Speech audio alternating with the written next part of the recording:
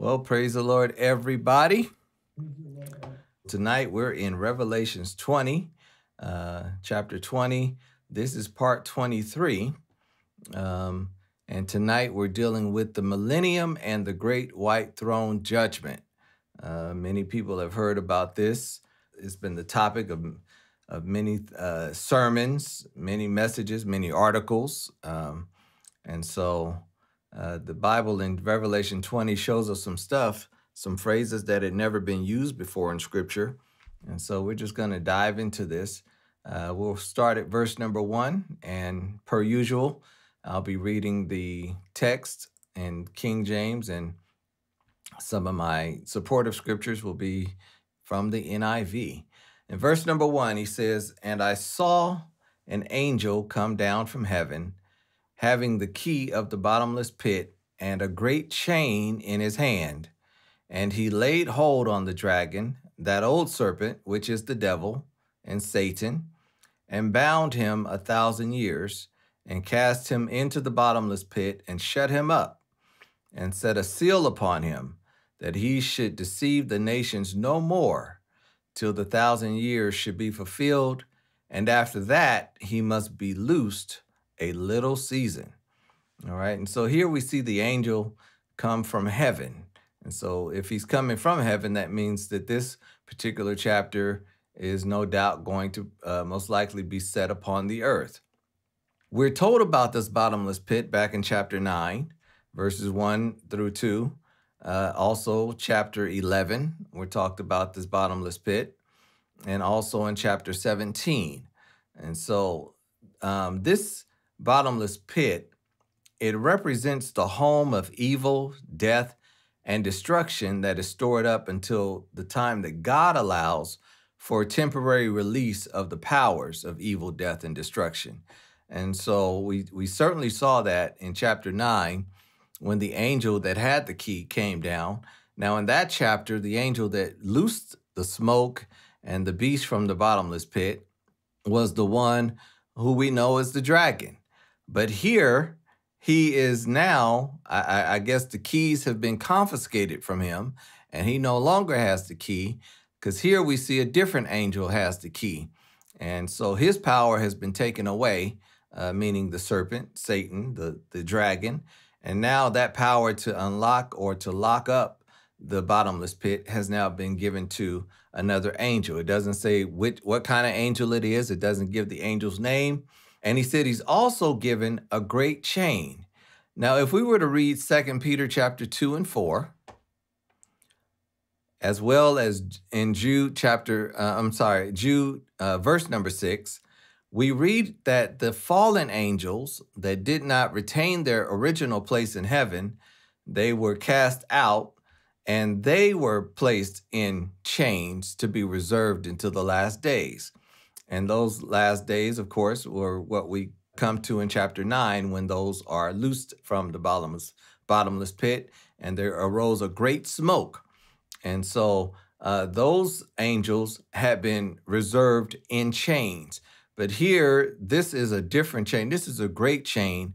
And I kind of wonder, what kind of chain is this that will bind a spirit being like an angel? I don't know what kind of chains heaven has. I don't know what kind of metal God has in heaven. But whatever it is, it can hold an angel in captivity and not let him go. And so the chain must be tied to the sovereignty of God. In that, since he's the one that set the seal on this old serpent, that he cannot be released to confuse or to deceive the people of the earth again. And so the demons who are not bound must know about this bottomless pit. If we were to read Luke chapter 8, and I want verse number 31. And this is when the demon, whose name was Legion, for we are many, Jesus was speaking to him. Verse number 30, Jesus spake and said, "What is thy name?" And he said, "Legion," he replied, "because many demons have gone into him."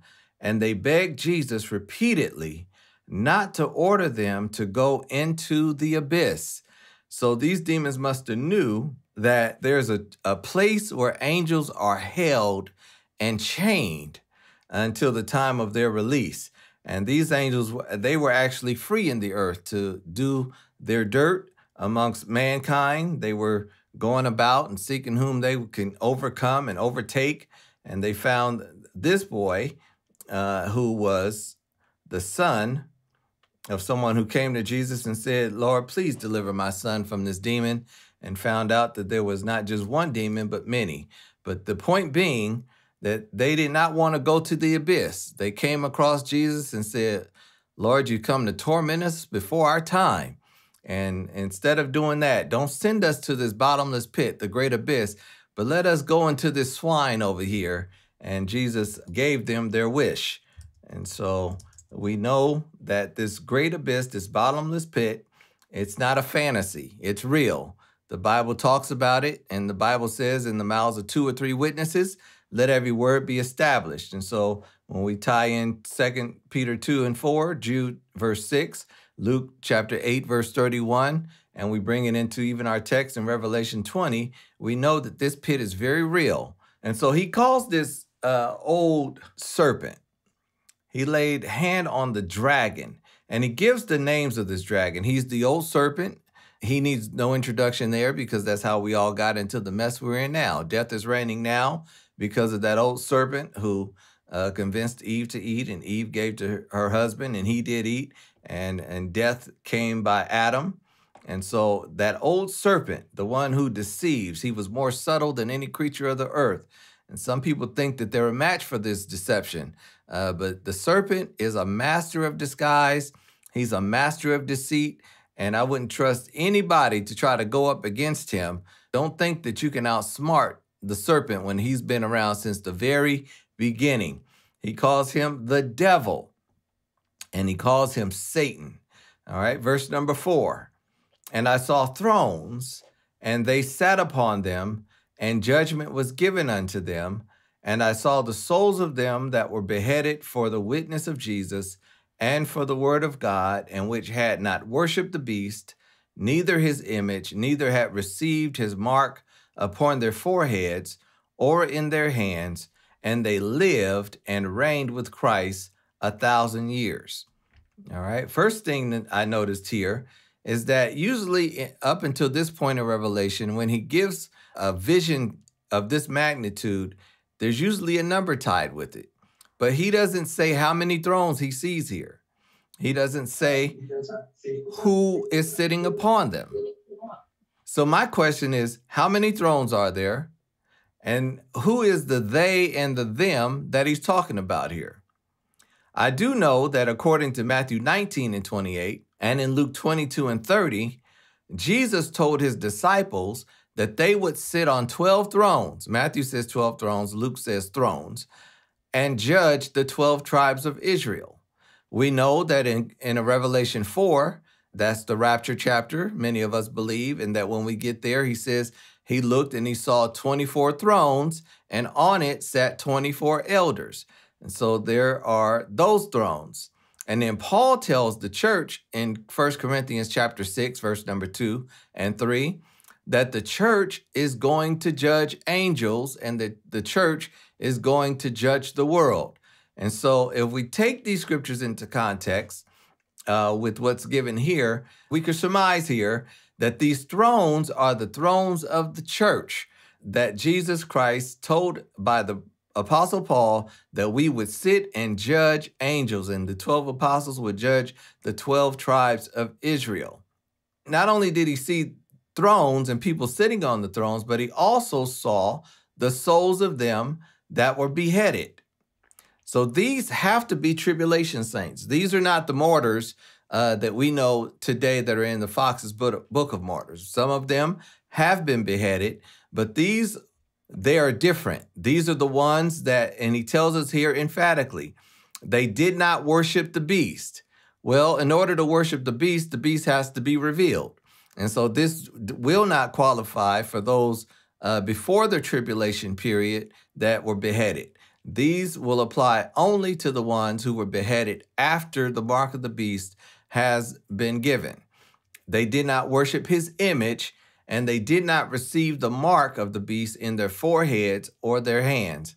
And so those that are beheaded are also seen here, along with those that are on the throne. And those that are on the throne, here he combines them both now. And they lived and reigned. So we all reign together here now. Those that are in the church, the body of Christ, the bride of Christ, the two witnesses, the 144,000, all of these are included here. All right. And then how long did they reign? This is the first time that we see this term 1,000 years. It's been prophesied that the throne of David would be established. It's been prophesied that the Messiah will sit on that throne. It's been prophesied that he will rule with a rod iron. It's been prophesied that all nations will come to him and look to him and come to worship him. No doubt they'll come every year like they used to go to Jerusalem to worship the Father. But it was never given the length of time until here in the book of Revelation. And so now we understand that it is 1,000 years. And so this is not just 8,000 years, but rightfully so. If you read through any book of prophecy, you will find out that it has been termed the millennium, not just 1,000 years, but the millennium. Why? This will be 1,000 years like no other. All right. And so Jesus Christ, his reign is prophesied. And if you could jot these scriptures down, we'll just walk through a few of these prophecies. It is prophesied that Jesus will reign as king over Israel and all nations. You will find that in Isaiah chapter 2 and 4, and in chapter 42 and 1. And that deals with him reigning over Israel and all the nations. Number 2, it's been prophesied that the world will live in peace for an extended amount of time. And that is found in Isaiah 11, verses 6 through 9, and also in Isaiah chapter 32, 18. The world will live in peace. There will be no war during this millennial reign. There will be no enemies. There will be no battles, anything of that sort. Man will live in peace. Even the animal kingdom will be at peace during this time. Next, according to what we just read, Satan is bound during this time. And that's, of course, Revelation 20 and 1 through 3. Number 4, everyone will worship the one true God during this entire time. You can find that also in Isaiah chapter 2, verses 2 through 3. Everyone will worship the one true God. He will be the primary point of worship. Talk about Christocentric. And we've been trying to get people to worship the Lord now, but then here, everyone will worship him. Why? Because the deceiver of the nations is now bound. Next, the Davidic covenant says that he will raise up one from the root of Jesse, the offspring of Jesse, and that is none other than the Lord Jesus Christ. And this is what the apostles got wrong, the disciples got wrong, and Israel, for the most part, that was looking for their Savior to come, they got this wrong. They wanted to see a Savior come who was getting ready to set up his earthly kingdom. They had that prophecy right. But what they did not understand is that he came as a lamb here and not as a lion yet. All right. So when we get to Isaiah, we see the lamb and the lion. But when he came in a manger, as we just celebrated, he came as a lamb. He came as a babe in swaddling clothes. He did not come to set up his kingdom when he came to build the church. He said, I'm here to build up another kind of kingdom first. And then at the end, those who are in this kingdom of the church, they're going to help me reign when I set up my kingdom on the earth. And as they said, Lord, is it time for you to restore again to Israel what is rightfully theirs? Is it time to set up their earthly kingdom? And his response was, it is not for you to know the times and the season which the Lord has put in his own power. He said, but for you, you shall receive the power of the Holy Ghost after the Holy Ghost has come upon you. You'll be my witnesses to me, saith the Lord. And so they didn't want to hear that. And so many of them kind of folded and went the other way. Thank God for those that stayed and propagated this message. And you and I are sitting on this Zoom call tonight full of the Holy Ghost because some of them stayed and continued to preach this part of his kingdom. And so multiple other promises were fulfilled in this millennial kingdom. Jesus would make his enemies his footstool.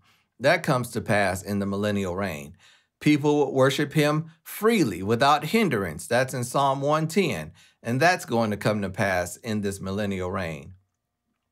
Nations would live in peace with the Messiah as the ruler. And you can find that in Daniel 11 through 14. Nations would live in peace, and he would be the sole ruler of mankind. And then finally, the curse would be lifted from creation. And this we find in Romans 8:18 through 23. And although this point is not entirely done at this point, it is done to a great degree. And so why would I say that? Because although death hasn't been abolished during the millennial reign, longevity will be restored. All right, we read in the Old Testament how men lived to 600 years old, 700 years old, 930 years old. We read this in the Old Testament, and people don't believe that it ever existed. People don't believe that there was a time when men could live.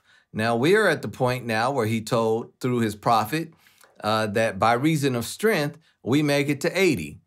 And so that's where we are today. We're still in that 70. And by reason of strength, 80. And so we see somebody reach 70 and we tell them on their 70th birthday, their 75th birthday, their 80th birthday, man, do you know how blessed you are? Look at you. You look good for 80.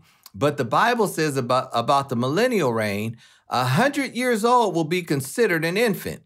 You'll just be getting past the infancy stage when you're 100 years old. There won't be any what we know as infant deaths in the millennium. So 100 years old will be a blessing. There's a guy who lived to 107, and they asked him what was his secret to get to 107. It was either 107 or 108. And he said the secret to getting to that level was that he minded his own business. And I love to hear that because it certainly pays not to get into other people's business. That thing can weigh on you. It can wrinkle you. It can age you. It can gray you. Stand in people's business. Mind your own. I got enough troubles with this one right here. I can't be worried about that one over there. God said, work out my own salvation with fear and trembling and make sure that my calling and election is made sure. And so I liked his answer on that. He said, I just know how to mind my business.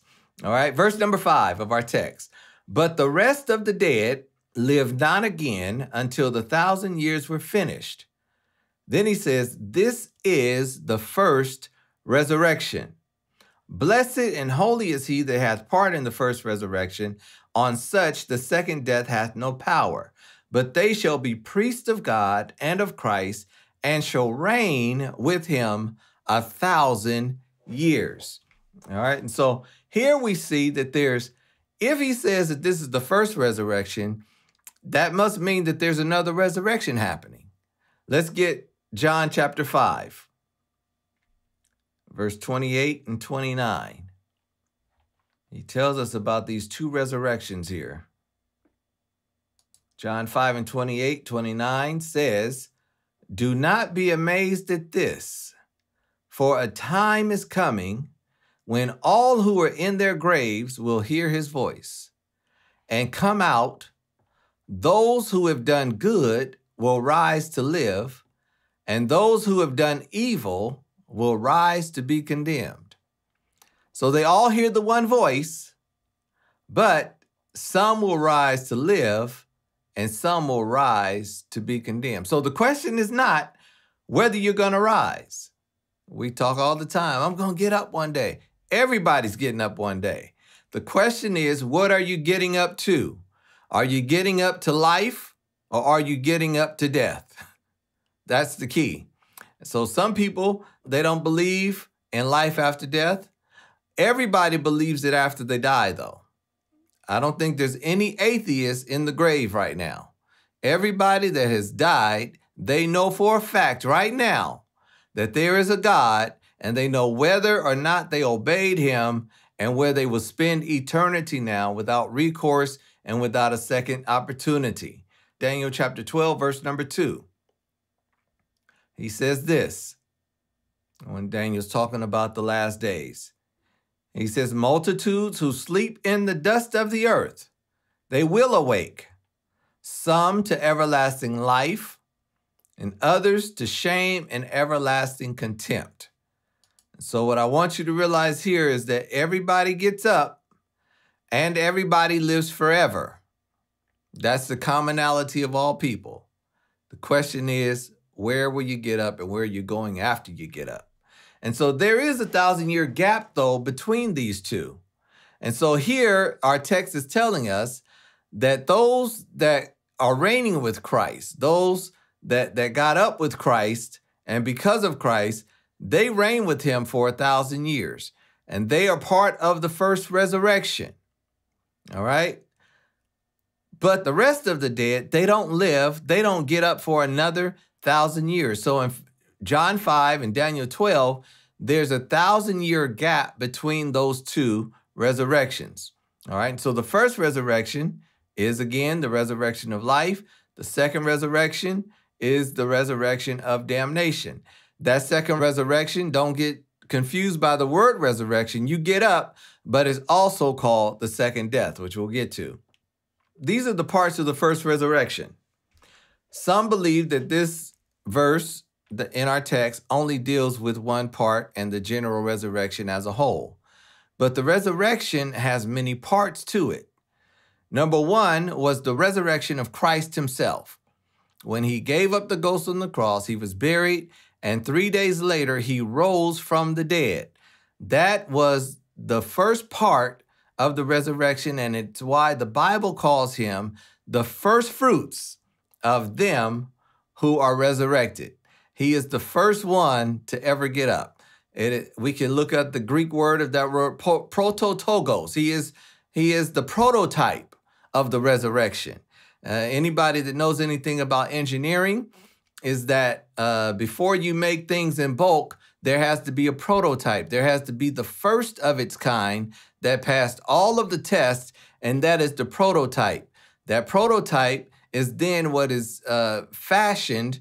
The rest of the fleet is fashioned after that prototype. This is why you and I have to have the Holy Ghost, and it is why the Bible tells us that if that spirit that raised up Christ from the dead, if it dwells in you, it will quicken your mortal bodies. And so that is the prototype. You got to have what was in the original in order for it to work on you. All right. Then after his resurrection, part two of the resurrection is that they saw the Old Testament saints walking around the holy city. They got up with him and they started walking around the city with him. All right. The third one, some of your commentaries, the theologians, kind of missed this one. But the third one is the baptism of the Holy Ghost. That is you and I's spiritual resurrection. You and I were dead in trespasses and sins. We were without God. We were in the world and we had no hope.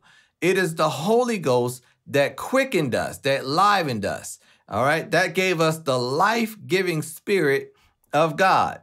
And so the baptism of the Holy Ghost is the third phase of the resurrection. You and I are sitting on this line tonight, resurrected in our spirits. Our spirits, he said, it is the renewing of the Holy Ghost. He breathed into us all over again. And this time, instead of our flesh, he breathed into our spirits. And now our spirit bears witness with his spirit that we are the children, the offspring of God. All right. The next part of the resurrection will be the rapture of the church. That is part of the first resurrection. All right. And so in order to do that, you got to have that last part of the resurrection. Notice that each part of the resurrection is dependent upon the previous part being true. If Jesus didn't get up, the Old Testament saints couldn't get up. If he didn't get up, the Holy Ghost wouldn't be poured out. If he didn't get up, the rapture of the church would not exist. All right. And then the next part of the rapture is the rapture of the two witnesses in one of our earlier lessons in the book of Revelation. Those two witnesses are caught up after they lie dead in the street for nearly 4 days. Then he says that they're going to stand up, rise to their feet. They'll be on national TV. They'll be on Twitter or X. They'll be on Instagram. They'll be on Facebook. They'll be on every channel in the world. And the world is going to see them rise up and be raptured, caught up into heaven. All right. And then the next part of those that are caught up will be the tribulation saints. They're also going to be caught up. And so those are the parts of the first resurrection. And then look what the Bible tells us about this first resurrection. It's good to know what you're getting out of the deal, right? People want to know, well, what do I get out of it? Well, he says that if you're part of this first resurrection, number one, you're blessed. That means that you're happy, and it's an eternal state of happiness. And so when people want to know, talk about the blessing of the Lord, this is my season and this is my time to be blessed. Are you part of the first resurrection? Because there are a lot of people walking around who are not a part of this first resurrection, and they think they're blessed because they have a car or a house or a wife or a husband or a home or some kind of material gain. And people think that material gain is godliness, but my Bible tells me that godliness with contentment is the thing that gets you gain. Are you happy with God, and are you happy with him alone is the question. All right, so you're blessed if you're a part of this resurrection. Next, you're holy if you are part of this resurrection. That means that you're separated. You are a peculiar people out of any other people. If you're in the first resurrection, you need to count yourself extremely and highly favored of God, that he would make you and separate you out of the rest of creation in order to be a part of this great event. Next, he says that these people that are part of the first resurrection, they will be priests. Now, we all know what the Lord thinks about his priesthood. Just read back to the Old Testament and how he separated the Levitical priesthood from the rest. All of them had a portion of land, but to them, he said, I am your portion. And so as priests of God, he is our portion, and we get to stand before him and minister to him. We get to stand before him and serve him in his presence. Next, he says that if you're part of this resurrection, he says you're going to reign. You're going to now sit as princes and kings under me in the earth. And they will you'll be both part of a royal priesthood and a political priesthood. Remember, the millennial reign, it expands beyond just the spiritual realm. Right now, you and I are the spiritual church of God. We are the spiritual Israel. We are the spiritual children of Abraham by faith. But he is going to make us part of also his political priesthood, who will reign with him during this millennial reign. All right. And so next, if you're part of this resurrection, he says your time of reigning will be 1,000 years. I don't know about you, but if you read through the Old Testament, the Bible will tell you King so-and-so reigned for 40 years. King so-and-so reigned for 52 years. King so-and-so reigned for 20 years, and he died and was buried with his people. But here, every one of us tonight, you are going to reign longer than any king of the Bible with the Lord. You're going to reign for 1,000 years. All right. And get this. This millennial reign sounds great, right? But we haven't even gotten to the new heaven and the new earth wherein dwelleth righteousness. This millennial reign is glorious all in its own, but he has even greater heights to take us to after this. You'll realize that in our last 2 chapters of our study. And finally, the last part of this first resurrection crowd is that the second death, and this is the biggest one, the second death has no power over them. No power.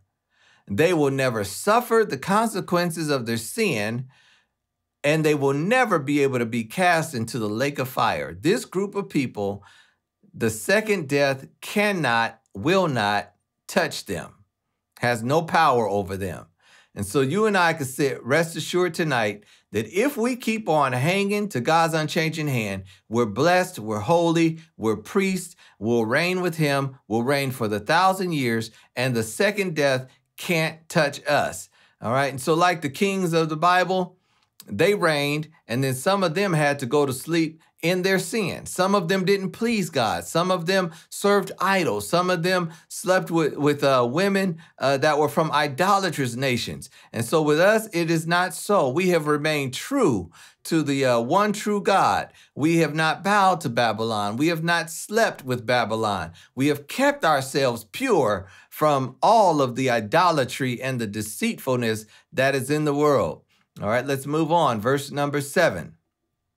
And when the 1,000 years are expired, or when they're over, Satan shall be loosed out of his prison and shall go out to deceive the nations which are in the four quarters of the earth, Gog and Magog, to gather them together to battle, and the number of whom is as the sand of the sea.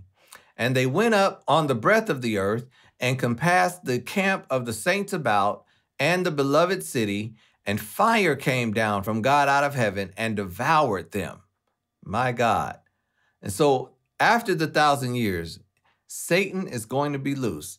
You and I are probably sitting here scratching our heads like, Lord, now you saw him gather all of the troops around the world for the last battle that we saw, which was the Battle of Armageddon. We saw how he stood before you and your armies. We sat and watched how he conspired with all of the leaders and the kings and the princes and the queens of the earth to battle you and your army, and you slayed him in the valley of Megiddo with the sword of your mouth. After this, the same one that gathered them, you're going to bind him. That's great. Hallelujah. Praise God. The enemy's done. But then after this, after we've reigned with him, after we've had peace on earth, after the animal kingdom is not turning on itself or turning on mankind, after the baby can sit and play with a lion and a tiger and sit on the nest of an asp, now all of a sudden you release him? And all I can say, it is the prerogative of God to do what God wants to do. You and I probably would say, you know what, let's just leave that fella locked up. This 1,000 years is feeling real good. The people of God are on top of the world. The world is worshiping God. They're coming to the Holy Land every year, and they're offering their sacrifices to him. All is beautiful. Then all of a sudden he says, well, you know what? And I think he does this to really test the heart of people. Because many of us will say, you know, if it wasn't for that fella, you know, I could live for God. I could do this or I could do that. If it wasn't for A, B, C, D, then I could do E, F, G, right? And we have all these things in our mind, but the Bible wants you to know that our hearts are deceitful, they're desperately wicked, and who can know it? And so just with him releasing the devil, the Bible says that he goes out and he deceives the nations all over again. And he doesn't just get a few. He gets all the nations around the four quarters of the earth. Not only that, but Gog and Magog. Now, these are nations that you will find. We don't have time to read it because they're entire chapters. Ezekiel 38 and 39. You will read about the end and the prophecy and the curse of Gog and Magog. But I do want to bring out two names here that he mentions in Ezekiel 38. He mentions the names Meshech and Tubal, and he ties them to Gog and Magog. Who are these two? These two are the sons of Japheth, which was one of the three sons of Noah, all right? And the land that Meshech possessed, we read about that in Psalm 120, verse number 5. But when he mentions this in the psalm, he ties the land of Meshech and uses it as a generic reference to a barbarous region where, and the name means this, those who hate peace live. That's where they live. Those who hate peace live in the land of Meshech. And this is where we get the term Gog and Magog. See, you and I, we have something in us that is driven against peace. The devil wants to get in each of you and I. He wants to use all of his tools, all of his vices, all of his weaponry that he has against man, and he wants to drive a wedge between anybody that has any semblance of the peace of God in their spirit, in their soul, in their homes, in their church, in their nation. The devil wants to disturb our peace. And this is because he is the God of Meshech. He is the God of this land that the people hate peace. That's where they live. And so Psalm 120 says this way: woe to me that I dwell in Meshech, that I live among the tents of Kedar. Too long have I lived among those who hate peace. And I'm saying tonight, we've been among those who hate peace too long. I'm looking for a place, I'm looking for a land where we could get rid of this division, where we could get rid of strife, where we could get rid of hatred, where we could get rid of gossip and jealousy and hearsay and all of this stuff. I want to get to a place where there's perfect peace. And he says, I lived there too long. He says, I am a man of peace, but when I speak, they are for war. Anybody ever been in a situation, the more scripture you quote, the more it seemed like the more the devil rise up in that other person, and they just want to keep on driving. Oh, but there's no peace, and but I'm here to speak peace. No. Let's talk about the war. And so Psalm 120 talks about the land of Gog and Magog, and this is the spirit that the devil is going to use when he gets out. The 1,000-year millennial will have ushered in a time of real, true, genuine peace. And I like that word genuine because there's so much false peace. In fact, it will be false peace that gets them into the tribulation and in bed with the Antichrist. He's going to come with a peace pact. He's going to come with a peace treaty, and that peace treaty will not be genuine. But here at the end of the millennium, he will use those nations it's in their heart. They live in a land that does not love peace. All right. So he's going to gather them to war. And this will be just like the last battle, the Battle of Armageddon. In that one, they were destroyed by the sword of the mouth of him that was on the white horse and his armies, which we're part of. You've heard us. We're going to mount on our white horses and ride with him. And we don't really have to fight. He's going to do all the fighting. And so here he says they're going to march across the breadth of the earth for this battle. Can you imagine the vast amount of armies that are going to form? They have to form because up until this point, he destroyed all the armies before. And so the earth now is full of people worshiping God. They come to Jerusalem once a year to serve God, to worship him, and to offer sacrifices to him. And this is going to be the people that the devil gets into and infiltrates their mind again, and they will quickly start to form new armies, new navies, and these people are going to march the breadth of the earth. Have you seen lately the amount of military parades that have gone on in the earth? The countries of the world are flexing their military power. There's all kinds of military parades, and it's their way to televise it and say, look at the power of my army. Look at the power that my people have. You don't want to fight against us because we will win. And they bring out their largest missiles and all of their weapons, and they march them through the streets of their cities. And so all of these armies now are going to be marching and converging upon the saints of God and his holy land. Notice what they compass about. They compass about the camp of the saints and the beloved city and the defeat here. They do all this marching. They do all this flexing. They do all of this gathering, but there's no fighting.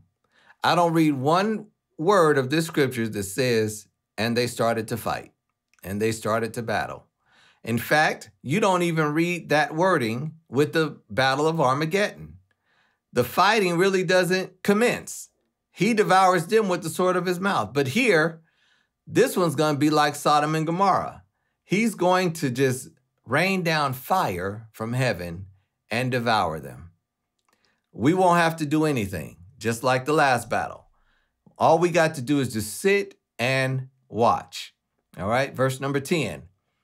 And the devil that deceived them was cast into the lake of fire and brimstone, where the beast and the false prophet are, and shall be tormented day and night forever and ever.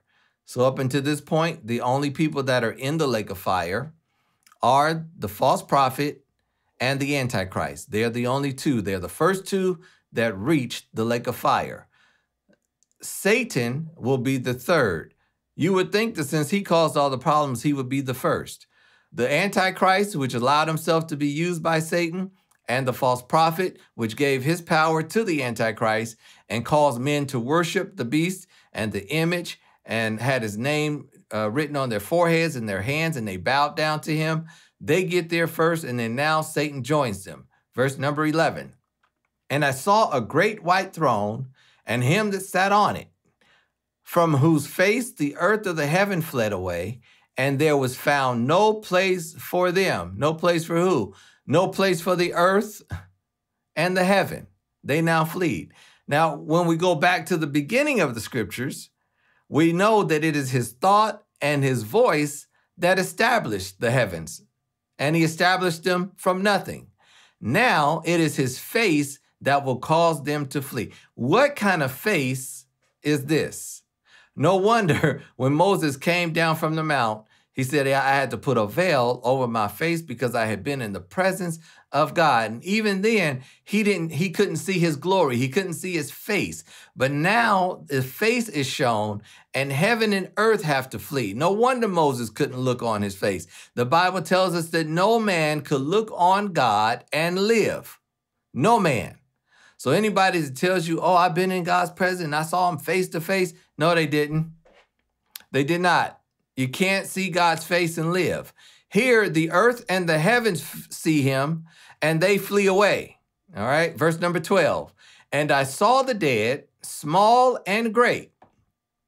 They stood before God, and the books were opened, and another book was opened, which is the book of life, and the dead were judged out of those things which were written in the books according to their works.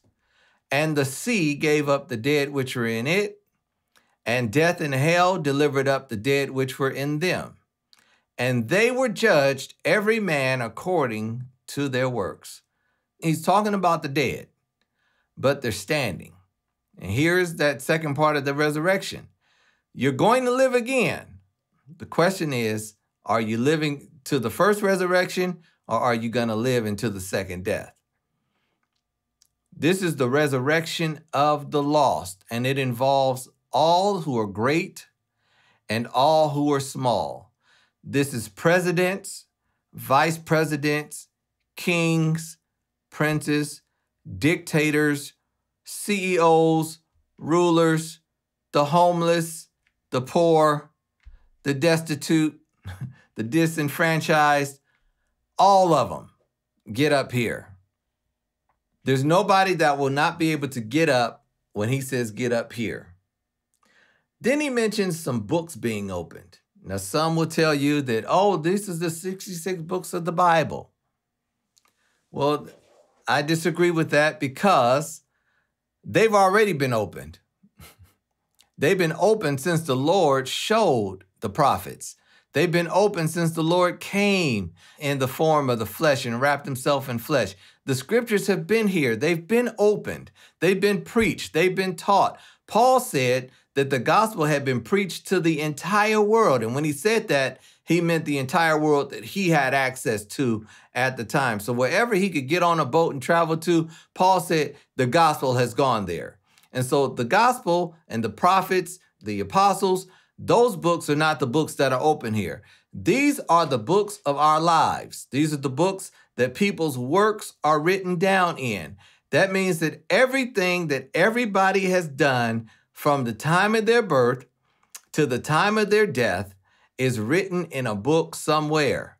Everything. The things that you thought that nobody knew is written in a book. The things that you thought were secret between you and your bestest, you and your BFF, or even if it was to yourself, God was there. God saw it, and God wrote it down just like he writes down everything else. The people will be judged according to what's in their book. This is why the Bible says his judgments are true and they're righteous. Nobody, I doubt if anybody will say, Lord, I think you got that wrong. See, on December 12th, I wasn't there. I was over here. He will show you, and I could see the Lord just playing it back on the big screen of heaven right before your eyes. None of us will be able to refute what has been written. This is why you and I must take copious notes. We've got to be alert. We've got to be aware. Our lives have to be intentional. What are we doing on a day by day, year by year, decade by decade, moment by moment? What are we doing with the decisions that we make? Because everything that we decide to do is being written down, and the Lord knows every lie. He knows every intent of deceit. He knows when you twisted something. He knows when you did what was right. He knows when you did what was wrong. And he will have it all on record. The crazy thing about this is, with all of those books being open, and then again, how long will this take? You got everybody that ever lived on earth, that was in the sea, that was in the grave, that was in hell or in Sheol. They all rise to life. And he starts judging every man for every work that they did. What about people in the Old Testament that lived 500-600 years? He's going to sit and go through all those works for every work they did, day by day, year by year. But God is so infinite and powerful, I don't think that it's going to take a long time to do this. I think that in a flash, everybody will be able to see and know as they were known and see what they did or did not do, and just have to sit back and say, Lord, your judgment is true and righteous. I can't even cop a plea here.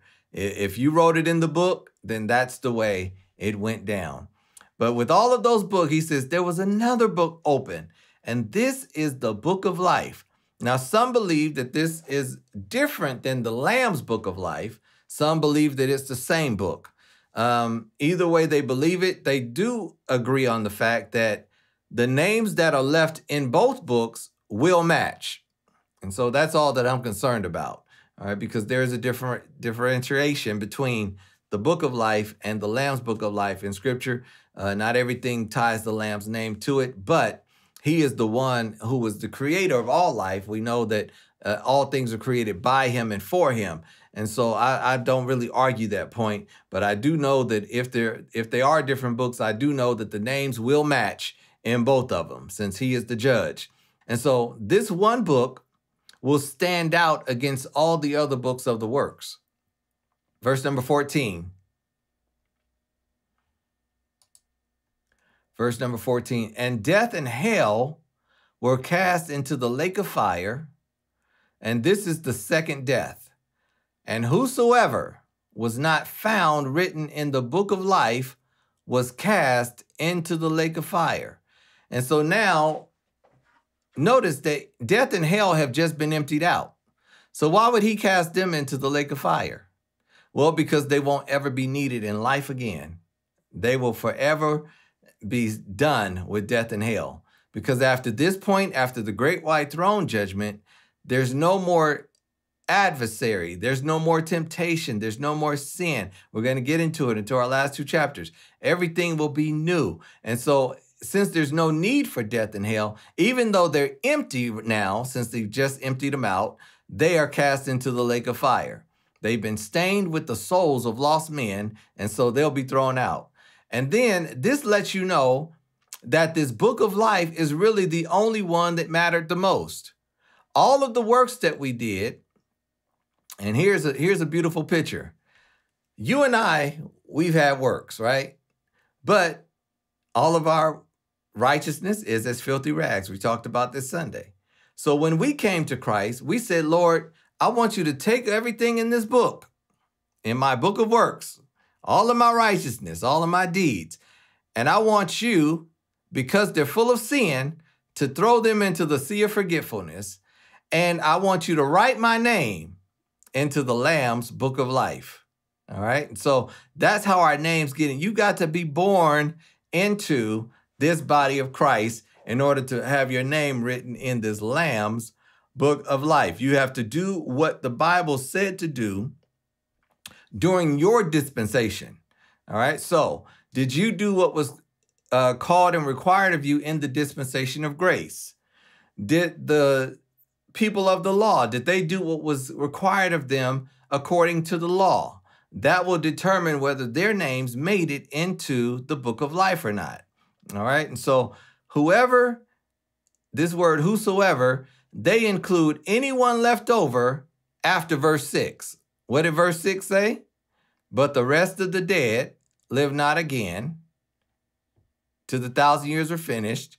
This is the first resurrection. Blessed and holy is he that hath part in the first resurrection. And he goes down through all those points.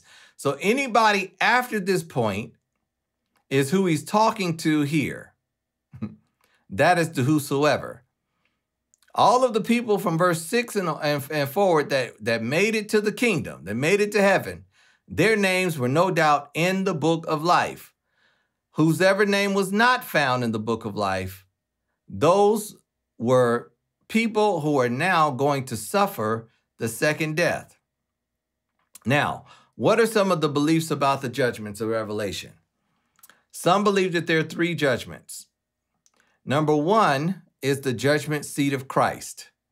You and I have been taught this over the decades, that the judgment seat of Christ is not a judgment of salvation. When the church gets raptured, this is when that judgment seat takes place, we believe. This is a judgment where the saint of God will receive their crowns, their rewards, and the works will be judged according to the materials. This is where Paul says that he was a wise master builder and that those that come after him have to take note of what they're building with. What kind of materials are you building with? Is it wood? Is it hay? Is it stubble? Those things could catch on fire.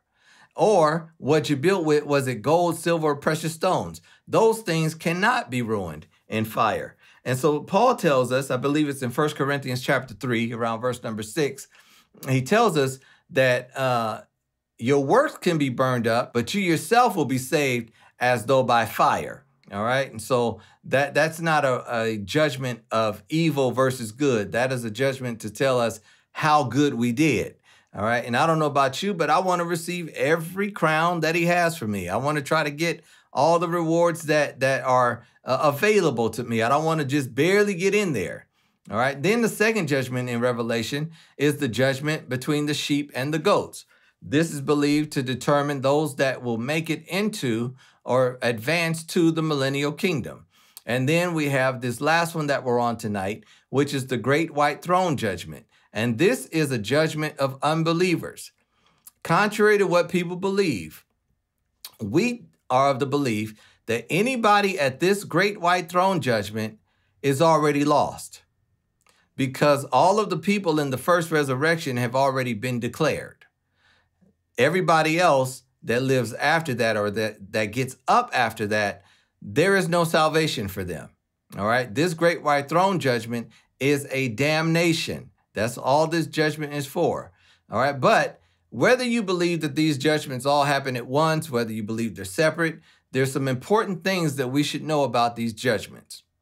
Number 1, Jesus Christ, he is the dispenser of all 3 of these judgments. For the Bible tells us in St. John 5:22 that the Father judges no man, but that he has given all judgment to the Son. Who's the Son? The Son is also the Lamb. Second point we should know is that his judgments, all of them, are true and they're righteous altogether. We are not to charge God with unfairness. All of the judgment that he makes in this book of Revelation have been spot on. People have gotten what the Bible, what the God of the Bible says they deserve. They worked for this. We talked about Sunday about the wages of sin. They worked for this. They worked weekends. They worked holidays. They worked overtime for this. All right. And thirdly and finally, the last thing to know about judgment is the question that is posed to us, I believe, in Revelation 6. The wrath of the Lamb, he says, who can stand against it? It's sure to happen. It's sure to take place. And if you're a part of this great white throne judgment, all hope has already been lost for you. This is not a judgment that you want to be at. This is not a judgment where he will say, oh, you go to heaven and you go to... Everybody here will be raised only to be cast into the lake of fire that burns forever and ever. And the Bible says that everybody there will be tormented throughout eternity. And so again, the question is not whether or not you're going to get up. The question is, what posture are you getting up with? Are you getting up for the first resurrection, or are you getting up to the second death? And after this, there's no recourse. There's no recourse. You can't come back and plead your case. You can't come. There's no reincarnation, as some believe, where you get to do it all over again and hopefully get it right in your next lifetime.